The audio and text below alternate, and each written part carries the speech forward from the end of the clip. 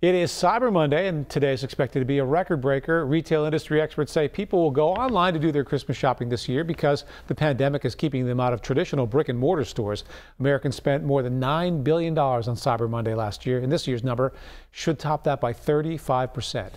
And the state is celebrating Cyber Monday by offering a 10% discount on alcohol.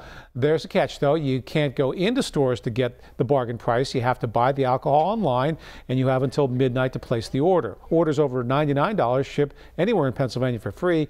You still have to pay the tax, and the offer does not include special order items.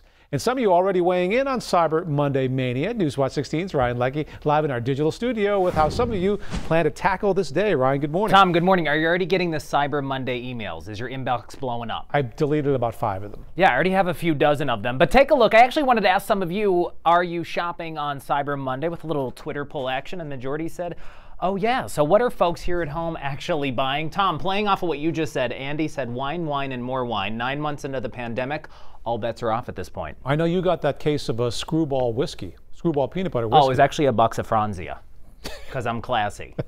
And that was like the 55-gallon drum of it. I love this one. Nikki Nardell from the Dallas area, a mother of 4. She actually said, I'm looking for a smoker, but I didn't realize I would need a master's degree to figure out how to buy the right one and $1 zillion.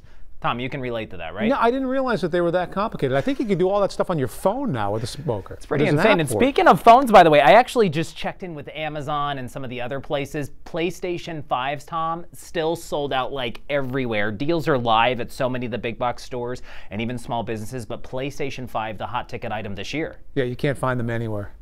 And as we continue on, Laura said the Nintendo Switch, of course, a mountain bike for her as well. And I love this, by the way, a local Positively Perfect rescue base out of Nesquehoning, a local nonprofit. They are selling personalized pet ornaments to help their nonprofit thrive. It's a volunteer-run organization, so your best bet, just like the Greater Carbondale Chamber of Commerce weighed in, support small businesses today. And as I mentioned, a lot of the deals at your favorite retailers, even small mom and pop shops, a lot of them are posting their content on Facebook right now. Deals are live. So Tom, get buying. Click, click, click on my pad here. See you in a bit, bud. Thanks, Ryan.